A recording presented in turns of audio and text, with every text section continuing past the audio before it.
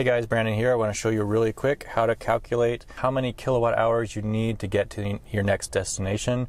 Really easy using data inside the vehicle. You need two pieces of data. You need your average energy use, and then you need the distance to your destination. So in order to get to this window, you'll need to hit this icon if you don't have it displayed already. You can use the default one, which you can't see under here, which is 300, but a more accurate one is usually averaging out over 30 miles. Whichever distance you think accurately reflects the driving conditions, use that one. I'm going to have mine set at 30 miles, and that's giving me an average energy use of 378 watt hours per mile. So in order to calculate it, charging speaks in kilowatt hours. So instead of 378, I'm going to use 0.378. Basically, I just converted from watt hours to kilowatt hours. That's the energy I'm going to use every mile. So I'm going to multiply that by the number of miles that I'm going to travel, and I get a grand whopping total of about 39 kilowatt hours.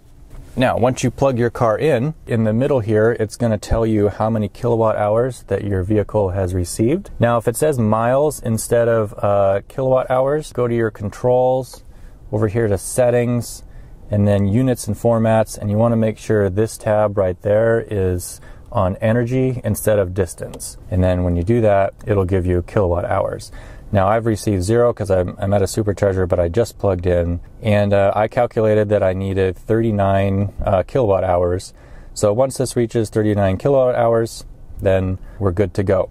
Now, two caveats. The car does this by itself and tells you with this graph on the trip when you're able to leave, but it doesn't always accurately reflect the road conditions and your actual consumption. You want your average based on these, so that's why it's kind of handy to calculate it yourself and sort of double check the system.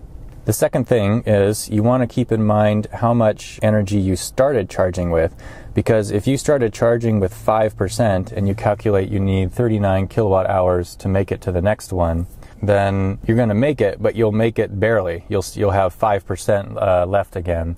So if it's going to be really close, you want to charge a little bit extra. I recommend at least 10% more. So if you have a 70 kilowatt hour battery like I do, charge an extra 7 kilowatt hours. 10% on the smaller batteries is actually a pretty narrow margin. So depending on the conditions, you might want to actually give yourself even more reserve. It's always better to charge a little bit extra than to find out you're not going to make it and have to slow way down or something to reserve energy.